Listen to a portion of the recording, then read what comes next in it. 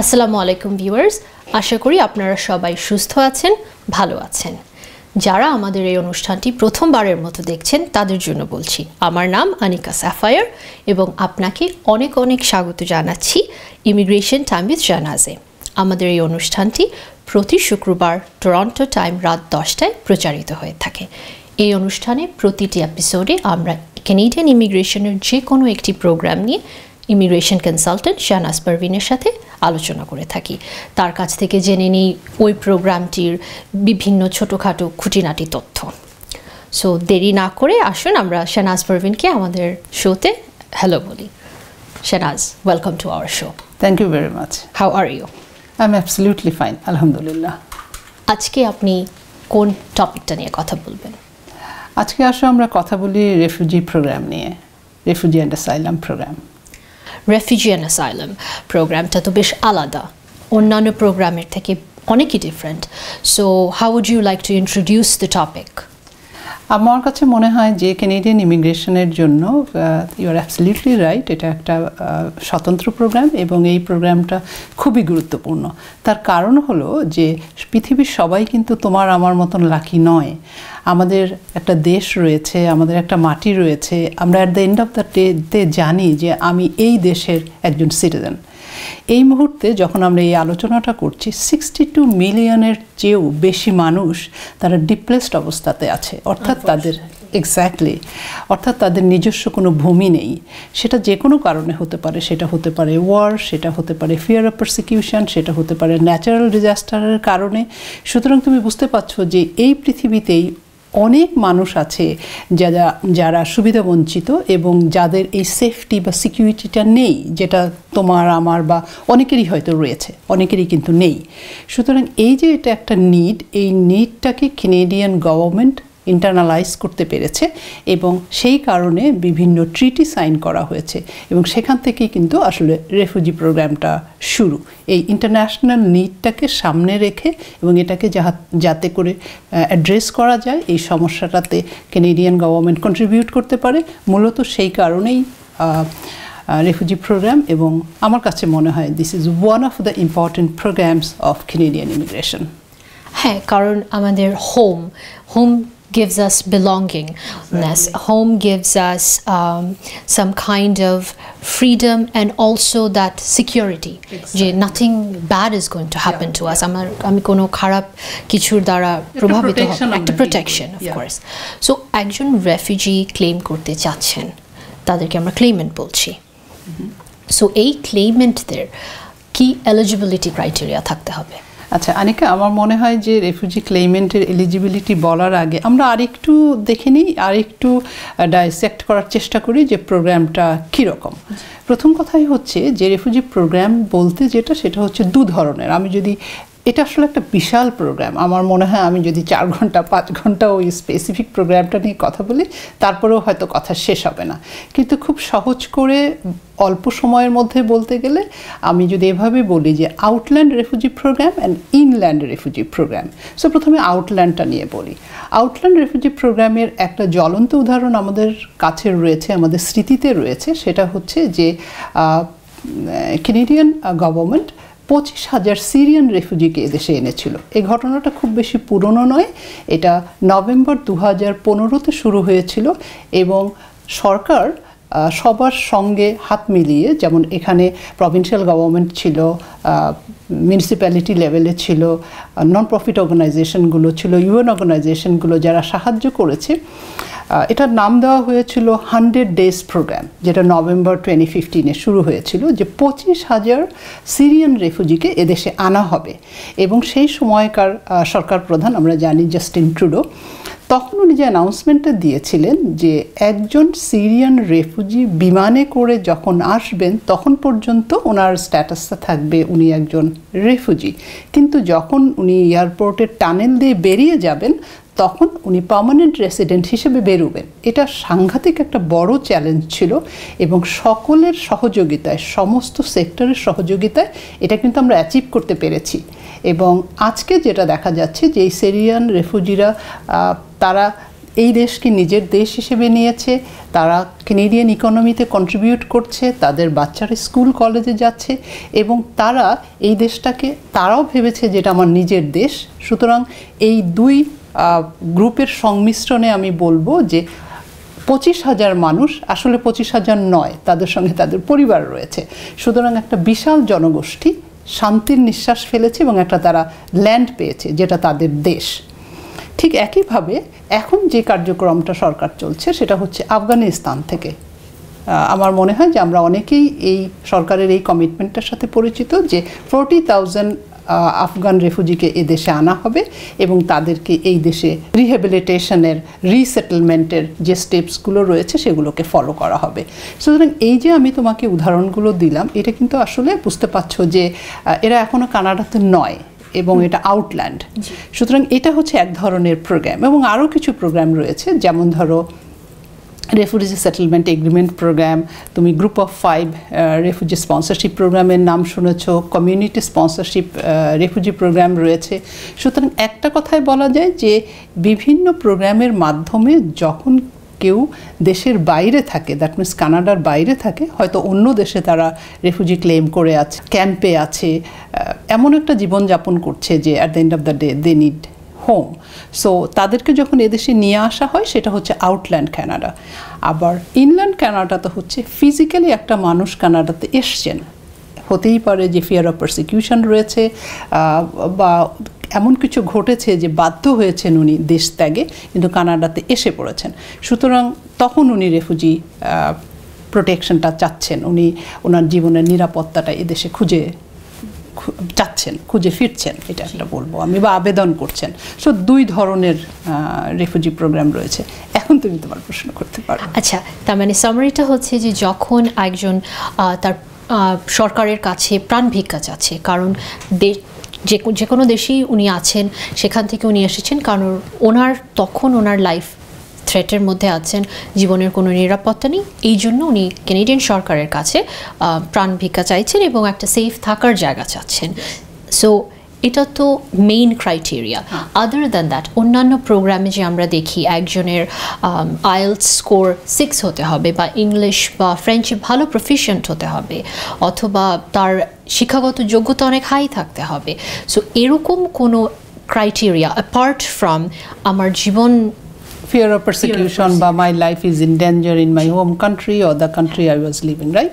এরকম এটা ছাড়া অন্য কোনো রিকোয়ারমেন্টস আছে? না, আসলে নেই। তার কারণ হচ্ছে যে তুমি যে এলিজিবিলিটি ক্রাইটেরিয়া অন্য প্রোগ্রামের কথাই বলেছো, তুমি সেখানে দেখতে পাচ্ছ যে ওই প্রোগ্রামটাকে ফিট করতে হয়। যে কেউ যদি স্কিলড ওয়ার্কার হিসেবে আসতে চায় তাহলে ডেফিনেটলি তাকে প্রমাণ করতে হবে you know what, I have sufficient skill, এবং স্কিল প্রমাণ করার জন্য definitely language proficiency is one of them, education, work experience, etcetera etcetera. আবার যখন তুমি বিজনেস যারা ব্যবসা করেন, ব্যবসায়ীদের কাছে যাচ্ছ, এন্টারপ্রেনার হতে পারে, ইনভেস্টর হতে পারে, তাদের ক্ষেত্রে কিন্তু ক্রাইটেরিয়াটা বদলে যাচ্ছে। কিন্তু রেফুজি প্রোগ্রামের সেটা হচ্ছে একটাই ক্রাইটেরিয়া, সে বাঁচতে চায়। Human right. এক্স্যাক্টলি, এটা একটা বেঁচে থাকার অধিকার, এটা মৌলিক অধিকার। সুতরাং যখন একজন মৌলিক অধিকার দাবি করে through the refugee programme O the refugee sponsorship programme, সেক্ষেত্রে যেটা হচ্ছে একটাই ক্রাইটেরিয়া যে সেই মানুষটার বেঁচে থাকার আর কোনো উপায় নেই, সে প্রাণ ভিক্ষা চাচ্ছে, দ্যাটস অল। ডাজন্ট ম্যাটার সেই মানুষটা অনেক শিক্ষিত হলো কিনা, সেই মানুষটার কাছে পর্যাপ্ত পরিমাণে টাকা পয়সা থাকলো কিনা, সে ইংরেজি বা ফ্রেঞ্চ ল্যাঙ্গুয়েজে দক্ষ কিনা, তার বয়স কত, নো, নট অ্যাট অল, এরকম কোনো বার নেই।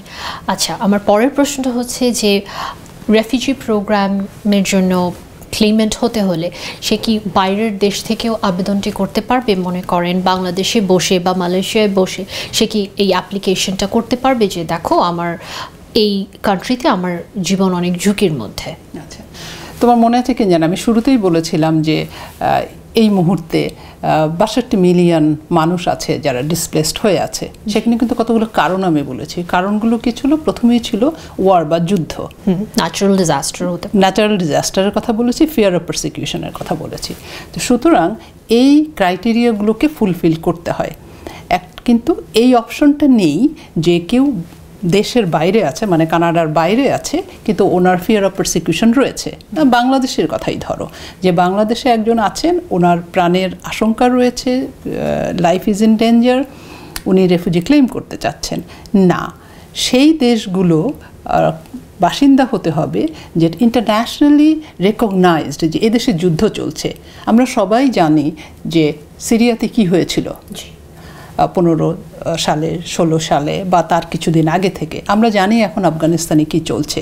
সুতরাং এই যে বললাম আমি যে আউটল্যান্ড থেকে আসা, সেটার জন্য একটা ডিফারেন্ট ক্রাইটেরিয়া রয়েছে ওই দেশগুলো। আলহামদুলিল্লাহ আমি যদি বাংলাদেশের উদাহরণটা নিই, বাংলাদেশে কিন্তু এরকম কিছু হচ্ছে না, কিন্তু তারপরেও ইন্ডিভিজুয়াল লেভেলে হতে পারে যে সেই মানুষটার জীবন নিরাপদ নয়, কিন্তু সেক্ষেত্রে তাকে ইন পার্সন ফিজিক্যালি কানাডাতে আসতে হবে কি to claim refugee protection. Yes. আচ্ছা, এমন যদি হয় কেউ বাংলাদেশ থেকে বা অন্য কোনো ইন্ডিয়া থেকে বা পাকিস্তান থেকে সে ইউনাইটেড স্টেটসে এলো, ইউনাইটেড স্টেটস অফ আমেরিকাতে এলো, আমরা জানি যে আমেরিকাতেও রেফুজি প্রোটেকশন চাওয়া যায়, কিন্তু সে আমেরিকাতে আসলেন এবং তার কাছে মনে হলো না, আমি এখানে রেফুজি ক্লেম করতে চাই না, আমি কানাডার বর্ডারে গিয়ে ক্লেমটা করতে চাই, কারণ আমি কানাডায় কাজটা করতে চাই, তাহলে কি সে ওটা করতে পারবে? তুমি কথার মধ্যে বলে ফেলেছো যে ইউএসএতে এসছে, এবং আমরা জানি যে ইউএসএ তো কারো যদি জীবন অনিরাপদ থাকে তাহলে সে আশ্রয় চাইতে পারে, অ্যাসাইলাম ক্লেম করতে পারে বা প্রোটেকশন চাইতে পারে। কিন্তু আমি জানি না, তুমি আমার ধারণা তুমি শুনেছো যে সেফ থার্ড কান্ট্রি একটা ট্রিটি বা এগ্রিমেন্ট সাইন করেছে ইউএস গভর্নমেন্ট এবং কানাডিয়ান গভর্নমেন্ট, সেটা হচ্ছে 29 ডিসেম্বর 2004-এ। সেখানে কি ছিল সেই এগ্রিমেন্টে যেটা আছে সেটা হচ্ছে যে ইটস স্টিল ভ্যালিড, যদিও এটা নিয়ে ফেডারেল লেভেল কষাকষি হচ্ছে। এক্স্যাক্টলি, ফেডারেল লেভেলে অনেক কথাবার্তা হচ্ছে।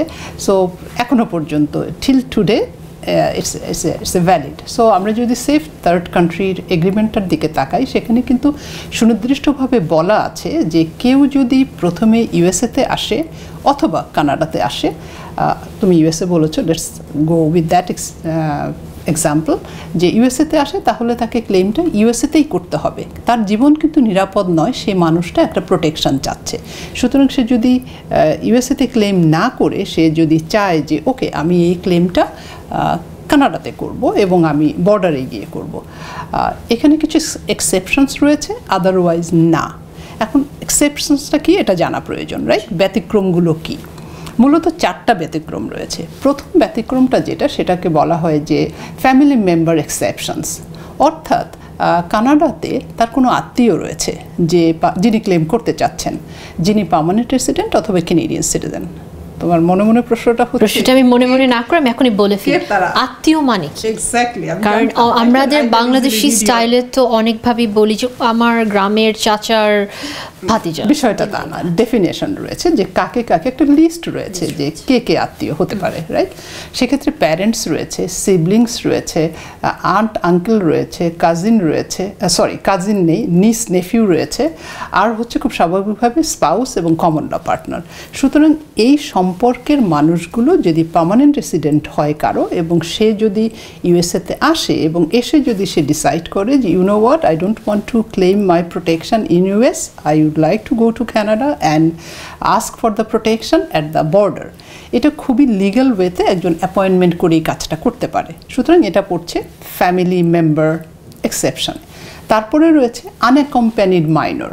যদি এরকম কোনো বাচ্চা হয় 18 বছরের নিচে, সেখানে বয়সটাকে নির্ধারণ করে দেওয়া হয়েছে যে সে কোনো প্যারেন্টস দ্বারা অ্যাকম্প্যানিড নয়, কিন্তু সে ইউএসএতে এসছে, সে ক্লেমটা ইউএসএতে করতে চাচ্ছে না, তখন সে ইচ্ছে করলে ওই ক্লেমটাকে বর্ডারে করতে পারে। সুতরাং এক্সেপশনে পড়ছে। থার্ডটা হচ্ছে document holder exceptions. Document holder এক্সেপশনসটা কি? সেটা হচ্ছে কারো কাছে কানাডার ভিসা রয়েছে, কারো কাছে ভ্যালিড হতে হবে, এক্সপায়ার্ড ভিসা নয়, কারো কাছে ভ্যালিড স্টাডি পারমিট রয়েছে, ওয়ার্ক পারমিট রয়েছে। সুতরাং এই ধরনের ডকুমেন্ট যদি কারো থাকে, সে এক্সেপশনসের মধ্যে পড়ছে। The fourth one is public interest exception. সেটা হচ্ছে যে কানাডা আসলে বিশ্বাস করে না ডেথ পেনাল্টিতে, সুতরাং কোনো কারণে যদি কারো এই সেন্টেন্সটা হয় যে তার ডেথ পেনাল্টি হয়েছে এবং সে কানাডাতে এসে রেফুজি ক্লেম করতে চাচ্ছে, এই জায়গাটায় আসলে মনে রাখা প্রয়োজন যে তাকে অ্যাডমিসিবল হতে হবে। তার যদি কোনো সিরিয়াস অফেন্স থাকে এবং সে যদি এমন কোনো কাজ করে থাকে যেটা হিউম্যানিটি বা ইন্টারন্যাশনাল ভায়োলেন্সের মধ্যে পড়ে, খুব সঙ্গত কারণেই সে ইনঅ্যাডমিসিবল হবে, কানাডাতে আসতে পারবে না। সুতরাং পাবলিক ইন্টারেস্টে ওই বিষয়গুলো আগে দেখতে হবে যে কানাডা তার কমিউনিটি এবং তার দেশকে সবচেয়ে উপরে স্থান দেয় যে তারা সেফ আছে কিনা। সুতরাং এই 4টা এক্সেপশনস বাদে অন্য কোনো কেউ যদি বর্ডারে এসে ক্লেম করে যাদের কাছে এই ধরনের গ্রাউন্ড নেই, এক্সেপশনসে পড়ছে না, তাহলে প্রথমেই যেটা করা হয় সেটা হচ্ছে যে ইচ অ্যান্ড এভরি পার্সনকে তাদেরকে ইললিগাল এন্ট্রি ধরা হচ্ছে এবং যখনই একজন ইললিগাল এন্ট্রি নেন সাথে সাথে যেটা করা হয় সিবিএসে তাদেরকে ডিটেইন করে এবং এই ডিটেইন করার পরে যদি সে সেটা এক্সপ্লেইন করে যে আমার আর কোনো উপায় ছিল না, my life was in danger and আমি কোনো রাস্তা চোখে দেখিনি, তখন যেটা হচ্ছে প্রথমে যেটা করা হয় তখন তার ব্যাকগ্রাউন্ড চেক করা হয় যে আদৌ তার ক্রিমিনাল কোনো রেকর্ড আছে কিনা যেটা কানাডার মানুষের জন্য এবং দেশের জন্য ক্ষতিকর হবে। যদি সে কোনো অপরাধী না হয় বা কোনো তার ব্যাকগ্রাউন্ড ক্লিন থাকে তাহলে সে ক্লেম করতে পারে বর্ডারে বা সি পোর্টে বা যে কোনো পোর্টে। খুব সঙ্গত কারণেই কানাডা এটাকে আসলে খুব একটা এনকারেজ করে না, বাট সিচুয়েশনে অনেক সময় হয়তো অনেকে এটা করে থাকেন, but it's not এনকারেজেবল by the Canadian government or the immigration. আচ্ছা, আমরা আপনার কাছ থেকে জানলাম যে ক্লেমটা আসলে ইনল্যান্ডে করতে হবে এবং এই ইনল্যান্ড ক্লেমটা কোথায় করা যাবে? আচ্ছা, ইনল্যান্ড এটা যেটা হয় সেটা হচ্ছে যেটা আমি বলেছি যে এই ধরনের আবেদনের জন্য তাকে ফিজিক্যালি কানাডাতে থাকতে হবে। অর্থাৎ একজন ফিজিক্যালি কানাডাতে এলেন, উনি যে কোনো পোর্ট অফ এন্ট্রিতে করতে পারেন, অর্থাৎ এয়ারপোর্টে এসেছেন উনি এয়ারপোর্টে করতে পারেন, উনি কোনো বর্ডারে এসেছেন বর্ডারে করতে পারেন, কোনো সি পোর্টে এসেছেন সেখানে করতে পারেন, তার মানে পোর্ট অফ এন্ট্রিতে করা যায়। আর কেউ যদি মনে করেন না আমি ঠিক পোর্ট অফ এন্ট্রিতে এটা করতে চাচ্ছি না, তাহলে উনি আইআরসিসি অফিসে এটা করতে পারেন এবং আলটিমেটলি এক ধরনের এলিজিবিলিটি ইন্টারভিউয়ের পরে এটাকে আইআরবি বা ইমিগ্রেশন রিফিউজি বোর্ডে পাঠানো হয়। আচ্ছা, পোর্ট অফ এন্ট্রিতে যদি ক্লেম করা যায় তাহলে এটা কি কোনো আলাদা সুবিধা পাওয়া যাবে? প্রথম কথাই হচ্ছে না, পোর্ট অফ এন্ট্রিতে কেউ যদি ক্লেম করে তার জন্য আলাদা কোনো সুবিধে নেই, কিছু নিয়ম নীতি আছে যেটা মানতে হয়। যেমন কেউ হয়তো বললেন যে আমি রেফিউজি প্রোটেকশন চাই, উনি বিমান থেকে নামলেন, নামার পরে ইমিগ্রেশন অফিসারকে বললেন যে আমি আসলে রেফিউজি ক্লেম করতে চাই, তখন ইমিগ্রেশন অফিসার তাকে একজন সিবিএসএ অফিসারের হাতে হ্যান্ড ওভার করবে এবং তার কাছ থেকে জানতে চাইবে যে কেন তুমি ক্লেমটা করতে চাচ্ছ, তোমার সমস্যাটা কি। তারপরে যদি ওই সিবিএসএ অফিসারকে উনি কনভিন্স করতে পারেন, তারপরে বিষয়টা যেটা হবে তার ক্লেমটা নেওয়া হবে এবং তাকে কিছু ডকুমেন্ট দেওয়া হবে, কিছু ফর্ম পূরণ করতে হয় এবং তাকে 15 ক্যালেন্ডার ডেজ সময় দেওয়া হয় যে ওই সময়ের মধ্যে তাকে ওই প্যাকেজটা জমা দিতে হবে। আর যদি কেউ কোনো পোর্ট অফ এন্ট্রিতে বা এয়ারপোর্টে না করে, যদি সে ভেতরে চলে আসে এবং তার জন্য তারপরে আর কোনো নির্দিষ্ট সময়সীমা নেই যে 15 দিন বা 30 দিন বা 45 দিন, but it's always better to if someone can submit the claim as soon as possible. তাহলে কানাডায় আসার কতদিন পরে একজনের উচিত হবে যে ক্লেমটা সাবমিট করে ফেলা? কারণ উনি অলরেডি এসেছেন কানাডাতে with the intention to apply for the refugee protection, কারণ ওনার লাইফ থ্রেটে আছেন। কতদিনের মধ্যে ক্লেমটা করা উচিত? আসলে কেউ যদি এয়ারপোর্টে ক্লেমটা না করেন তখন কিন্তু আর কোনো নির্দিষ্ট সময় থাকলো না, 15 দিন, 20 দিন, 30 দিন। কিন্তু তুমি যদি নিডটার কাছে ফেরত যাও, একজনের যখন এই নিডটা আছে যে my life is at risk, so আমি সরকারের কাছে প্রোটেকশন চাচ্ছি, তখন কিন্তু সে চেষ্টা করে, তার প্রথম এবং প্রধান উদ্দেশ্যই থাকে কত দ্রুত আমি এই ক্লেমটা সাবমিট করতে পারবো। সুতরাং আমি বলবো যে নির্দিষ্ট কোনো সময় নেই, তবে সুনার ইজ বেটার। আচ্ছা, একটা প্রশ্ন আমার কাছে আছে, সেটা হচ্ছে যে একজন তার যে কোনো এক দেশে সে রাজনীতি করেন এবং যখনই আপনি রাজনীতির অপোজিশন পার্টির কাউকে সাপোর্ট করছেন, ডেফিনেটলি সামটাইমস সিচুয়েশনটা এমন হয়ে যায় যে হয়তো অনেক থ্রেটের সম্মুখীন হতে হয়, হয়তো জীবননাশের হুমকিও তাকে দেওয়া হয়। তো ওই সময় যদি কেউ চলে আসতে চায় ক্যানাডাতে অ্যাজ এ রেফিউজি ক্লেইমেন্ট, উনি আসলেন এবং উনি ক্লেম করলেন, what do you think about the probability? এটা কি মানে অ্যালাউড ফর পলিটিক্যাল পারপাসেস? হ্যাঁ, অবশ্যই অ্যালাউড। প্রথম কথাই হচ্ছে যে যে কারণে একজন রেফিউজি ক্লেম করতে পারেন, তার আসল উদ্দেশ্যটা কি? তার উদ্দেশ্যটা হচ্ছে আমি প্রোটেকশন চাচ্ছি। খুব স্বাভাবিকভাবে যে কোনো কারণেই হোক, হতে পারে সেটা রাজনৈতিক কারণে, হতে পারে সেটা ব্যক্তিগত কোনো কারণে, তার বটম লাইনটা হচ্ছে তার জীবন তার নিজের দেশেই নিরাপদ নয়। সুতরাং পসিবিলিটি কতটা, প্রবাবিলিটি কতটা high or low, it always goes with specific case এবং ওনার ন্যারেটিভটা কেমন ছিল এবং উনি ন্যারেটিভকে সাপোর্ট করার মতন প্রপার এভিডেন্স সেখানে যুক্ত করেছেন কিনা, যখন হিয়ারিং হয়েছে উনি কতটা কনভিন্সিং ছিলেন, যিনি আইআরবি মেম্বার ছিলেন অর্থাৎ দ্য ডিসিশন মেকার অর জাজ, উনি কতটা কনভিন্সড হয়েছেন। সুতরাং সব কিছু মিলিয়ে আসলে এটার আউটপুট। একজন রাজনীতি করতেন, উনি এখানে এলে কতটা সফল হতে পারবেন, it doesn't go with that. Yeah, it's a combination of many things I would say. Yup. এই পুরো প্রসেসটা শেষ হতে পারে টপ টু বটম কতদিন লাগতে পারে? প্রথম কথাই হচ্ছে যে আমরা জানি যে আমরা একটা প্যান্ডেমিকের মধ্যে দিয়ে যে সমস্ত কিছু স্লোয়ার হয়ে গিয়েছে, আমাদের জীবনই খানিকটা যেন থমকে গিয়েছে। এই পরিপ্রেক্ষিতে তোমার প্রশ্নের উত্তরটা যদি আমি দিই, তাহলে আমি বলবো যে একজন এসে যখন ক্লেম করেন, সত্যি কথা বলতে কি এখন ইন পার্সন ক্লেমটাকে অ্যাকসেপ্ট করা হচ্ছে না, এক্সেপ্ট পোর্ট অফ এন্ট্রি, কারণ পোর্ট অফ এন্ট্রিতে সেখানে ইন্টারাকশন হচ্ছে। যিনি পোর্ট অফ এন্ট্রিতে করেননি, উনি বাইরে চলে এলে তারপরে সেটা হচ্ছে সাবমিশনের 7 থেকে 10 দিনের মাথায় আসলে অ্যাকনলেজমেন্টটা পাওয়া যায়। এবং যখন অ্যাকনলেজমেন্টটা পাওয়া যায় তখন as a part of the process তখন মেডিকেল এক্সামিনেশন করতে হয়, বায়োমেট্রিক্স করতে হয় এবং একটা সময়ে ওনাদের এলিজিবিলিটি ইন্টারভিউ হয়। আমি আমার অভিজ্ঞতা থেকে যেটা দেখছি সেটা হচ্ছে এলিজিবিলিটি ইন্টারভিউ পেতে এখন আসলে মাস 2-এর মতন সময় লেগে যাচ্ছে। সুতরাং এলিজিবিলিটি ইন্টারভিউ পাওয়ার পরেই একজন বলতে পারেন যে আমি যে ক্লেমটা করেছি এইটা আইআরবি আমার ক্লেমটা শুনবে, সুতরাং you are eligible to apply for the refugee protection. এবং তারপরে যদি তুমি হিয়ারিংয়ের কথা বলো, আমি বলবো যে এখন এটা আসলে 7 মাস 8 মাস এবং কোনো কোনো ক্লায়েন্টের ক্ষেত্রে আমি দেখছি যে বছর লেগে যাচ্ছে to get the hearing date.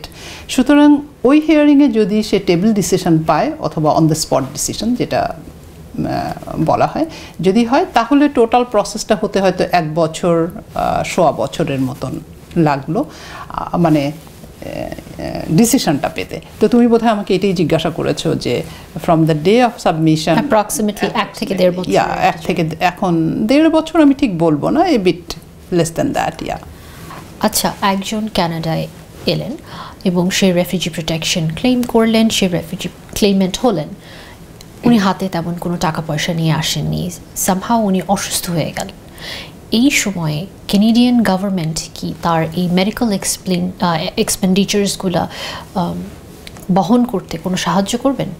আচ্ছা, প্রথম কথাই হচ্ছে যে আমি শুরুতেই বলেছি যে কেনেডিয়ান গভর্নমেন্ট আসলে এই মানুষগুলোকে অনেক যত্নের সঙ্গে দেখে, এদের সাথে অনেক বেশি সহানুভূতিশীল, অনেক বেশি এমপ্যাথেটিক আমি বলবো। তো সুতরাং যখন একজন ক্লেম করেন, এটা খুব স্বাভাবিক যে একজন মানুষ থাকলে তার শারীরিক সুস্থতার প্রয়োজন, তার মানসিক সুস্থতার প্রয়োজন এবং এটার জন্য একটা প্রোটেকশনের প্রয়োজন। এই যে আমি বললাম যে অ্যাকনলেজমেন্ট লেটারটা যখন আসে তখন কিন্তু তার সাথে একটা ইন্টারিম হেলথ সার্ভিস মূলক একটা চিঠি ওনাদের কাছে আসে। So it's a part of the acknowledgement letter. So হ্যাঁ, যখন সে ক্লেমটাকে সাবমিট করছে তখনও পর্যন্ত কিন্তু সে ক্লেইমেন্ট হয়নি, কিন্তু তার আগেই আসলে হ্যাঁ ওই হেলথের নিশ্চয়তাটা তাকে দেওয়া হয় যে তোমার স্বাস্থ্য বিষয়টাকে আমরা টেক কেয়ার করব। এখানে কিছু এক্সেপশনস রয়েছে, পার্টিকুলার কিছু আমি বলবো যে সার্জারি বা যেগুলো খুব এক্সপেন্সিভ সেগুলোকে একটু এক্সক্লুড করা হয়েছে। আদার দেন দ্যাট ডে টু ডে জন্য আমি বলবো যে ইয়াস they can get the the medical benefit from the government and they don't need to pay from their own pocket. একজন রেফিউজি ক্লেমেন্ট কি লিগালি কাজ করতে পারবেন? অ্যাবসলিউটলি কাজ করতে পারেন। এটাও আমি বলবো যে কানাডিয়ান রেফিউজি প্রোগ্রামের একটা ইউনিকনেস, যে আসলে সরকার চান যে মানুষটা এলো সেই মানুষটা যেন একে তো কানাডিয়ান লেবার মার্কেটে কন্ট্রিবিউট করতে পারে, অন দ্য আদার হ্যান্ড সে যেন নিজেকে বোঝা মনে না করে, সে যেন মনে না করে I am good for nothing. আসলে তা না, তার যে স্কিলটা আছে, তার যে দক্ষতা আছে, সেটা যাতে সে কাজে লাগাতে পারে। সেই কারণেই এখন কিন্তু ওয়ার্ক পারমিটের জন্য ইভেন আলাদা করেও অ্যাপ্লিকেশন করার প্রয়োজন হয় না, এটা ইনবিল্ট এই প্যাকেজের মধ্যে। শুধু তাকে অনুমতি দিতে হবে বা তাকে বলতে হবে বা চাইতে হবে যে আমি ওয়ার্ক পারমিট চাই কারণ আমি কাজ করতে চাই। ইয়াস, এবং সবচেয়ে মজার ব্যাপার হলো এটা কোনো বাধা ধরা কিছু নেই যে তুমি এই ধরনের কাজ করবে কারণ তুমি রেফিউজি, বিষয়টা তা নয়। একদম একেবারে কি বলবো গ্রাসরুট লেভেলের কাজ থেকে বা ফ্রন্টলাইন ওয়ার্কার থেকে একজন অনেক উঁচু মানের কার্য করতে পারেন, প্রোভাইডেড সেই মানুষটার এডুকেশন এবং সেই মানুষটার অন্যান্য দক্ষতার উপরে। আচ্ছা, একটা সিনারিও যদি এমন হয় যে একজন কানাডায় এলো, সে রেফিউজি ক্লেম করলো, কিন্তু সে যখন এসেছে সে একা এসেছে, তার দেশে তার স্ত্রী এবং সন্তানদেরকে আনতে পারেনি সে, তো কোনো পয়েন্টে কি তার পক্ষে এটা সম্ভব হবে তার এই ক্লেমের মধ্যে তার স্ত্রী আর সন্তানদেরকে অন্তর্ভুক্ত করা? আসলে সুন্দর প্রশ্ন, এবং এই প্রশ্নটা আমি বহুবার আমার বহু ক্লায়েন্টের কাছ থেকে পাই, এবং I love to answer that question. প্রথম কথাই হচ্ছে যে এক ভদ্রলোক বা ভদ্র মহিলা, তুমি উদাহরণ দিয়েছো ভদ্রলোক, যে উনি এসছেন, উনি ক্লেম করেছেন, ওনার ক্লেমটা সেখানে ওনার পরিবার ছিলেন না, কারণ পরিবার কানাডাতে নয়, কানাডার বাইরে। কিন্তু এটা যদি হ্যাঁ হয়, উনি যদি উত্তরটা যখন আইআরবির কাছ থেকে ইতিবাচক শুনবেন, তখন ওনার স্ট্যাটাসটা কিন্তু আরেকবারের মতো বদলে যাবে। উনি প্রথমে ছিলেন ভিজিটর, তারপরে হয়েছেন refugee Clement. The day he or she will get the positive response from the IRB, ওনার স্ট্যাটাসটা চেঞ্জ হয়ে যাবে protected person or convention refugee. তো protected person or convention refugee থেকে একজন পার্মানেন্ট রেসিডেন্ট হতে পারেন। সো যখন পার্মানেন্ট রেসিডেন্সি অ্যাপ্লিকেশনটা করবেন, রেসিডেন্সির জন্য অ্যাপ্লিকেশনটা করবেন, yes that person can include his or her spouse and dependent children. এবং ওনার প্রসেসটা হবে যখন উনি কানাডাতে আছেন এবং তার স্পাউস এবং ডিপেন্ডেন্ট চিলড্রেনের প্রসেসটা হবে ফ্রম আউটসাইড কানাডা। শাহনাজ, আমি জানি যে আপনি অনেক রেফিউজি কেস করেন, সো আমাদের দর্শকদেরকে আপনার কোনো ইম্পর্টেন্ট টিপস বা কোনো অ্যাডভাইস দেওয়ার কি আছে? টিপসের আগে আমি একটা ফ্ল্যাট ইনফরমেশন আমার দর্শকদেরকে দিতে চাই। সেটা হচ্ছে যে প্রায়শই প্রশ্নটা ওনারা আমাকে করেন, কারণ এখন এটা আইআরসিসির ওয়েবসাইটে এবং বিভিন্ন আমি বলবো ইউটিউব চ্যানেলে এই কথাটা বলা হচ্ছে যে এখন রেফিউজি ক্লেম করা যায় অনলাইনে। তার অর্থ এটা নয় যে আপনি ফিজিক্যালি কানাডার বাইরে আছেন, যেটা আমরা আলোচনার মধ্যে এনেছি, আপনি ওই জায়গা থেকে যেহেতু অনলাইন আপনি করলেন, বিষয়টা তা নয়। প্রথম কথা হচ্ছে ফিজিক্যালি আপনাকে কানাডায় আসতে হবে। আরেকটা বিষয় যেটা হচ্ছে, এটা ভেবে নেওয়ার কোনো কারণ নেই যে কানাডাতে পার্মানেন্ট রেসিডেন্সি পাওয়ার জন্য রেফিউজি প্রোগ্রাম হচ্ছে সবচেয়ে ইজিয়েস্ট ওয়ে। এখানে কোনো ফিসের প্রয়োজন হয় না, এখানে কোনো আদার ক্রাইটেরিয়ার প্রয়োজন হয় না, সুতরাং that's the easiest way and the best way to get the permanent residency. একেবারেই নয়, এটা আসলে বিশেষ একটা জনগোষ্ঠীর জন্য যারা আসলেই অনেক খারাপ আছেন, যাদের লাইফটা সিকিউরড নয়। আমরা সব কিছুই করি কিন্তু জীবনের জন্য, এই জীবনটাই তাদের কাছে নিরাপদ নয়, সুতরাং সেই মানুষের জন্য। আর আরেকটা কথা বলবো যে যদি আপনার জীবনে এমন কিছু ঘটে থাকে যে আপনি আপনার নিজের দেশে নিরাপদ নন এবং আপনি বাধ্য হচ্ছেন আপনার দেশ ছেড়ে আসতে, আপনি বাধ্য হচ্ছেন নতুন একটা দেশে এসে সে দেশের সরকারের কাছে প্রোটেকশন চাইতে, তাহলে আপনার সঙ্গে যা কিছু ঘটেছে সেটা ছোট হোক বড় হোক বেশ আগে হোক, আপনি তার ডকুমেন্টেশনটা রাখবেন এবং যখন আসবেন সেই ডকুমেন্টেশনগুলো সাথে নিয়ে আসবেন, কারণ আপনি যখন ক্লেম করবেন সেই ডকুমেন্টেশনগুলো অনেক বেশি প্রয়োজনীয় হবে। সুতরাং আমি বলবো যে উপদেশ বলতে বা সাজেশন বলতে আমি এটাই বলবো যে ক্লেম যদি আপনি করতে চান, আপনাকে এটা ভাবতে হবে যে there should B a genuine ground to claim, এবং ওইটাকে জাস্টিফাই করতে হবে এবং you have to B prepare যে আপনাকে প্রশ্ন করা হবে এবং আপনাকে ওই প্রশ্নগুলোর উত্তর দিতে হবে। সুতরাং সব কিছু মিলিয়ে যখন একজন মানুষ এই স্টেপগুলো পাড়ি দিতে পারেন, হ্যাঁ, তখন তার জন্য একটা পজিটিভ সিদ্ধান্ত আসে এবং ক্রমান্বয়ে উনি এদেশের একজন স্থায়ী নাগরিক হন। শাহনাজ, আমি আমার সাধারণ বুদ্ধিতে বুঝি যে এরকম একটা কমপ্লিকেটেড অ্যাপ্লিকেশন করার সময় অফকোর্স আমাদের উচিত হবে একজনের এক্সপার্টের হেল্প নেওয়া। তো আপনাকে যদি কেউ অ্যাডভাইসের জন্য বা কোনো পরামর্শের জন্য কন্ট্যাক্ট করতে চায়, আপনাকে কিভাবে কন্ট্যাক্ট করা যাবে? সব সময় আমি যে কথাটা বলে থাকি যে আপনারা আমার সাথে যোগাযোগ করতে পারেন, এবং তার বিভিন্ন ওয়ে রয়েছে। একটা হতে পারে ইমেইল, ফোন। তবে আমি বলবো যে email is the best way to reach me. তার কারণ হচ্ছে যে আমরা বিভিন্ন দেশে থাকি, বিভিন্ন টাইম জোনে থাকি, আমি নানান ধরনের কাজ করি, সব ফোন হয়তো বা আমার পক্ষে রিসিভ করা সম্ভব হয় না। তো সেক্ষেত্রে ইমেল হচ্ছে যে আপনারা যদি করে রাখেন, definitely you will get an answer within 48 hours, that I can assure.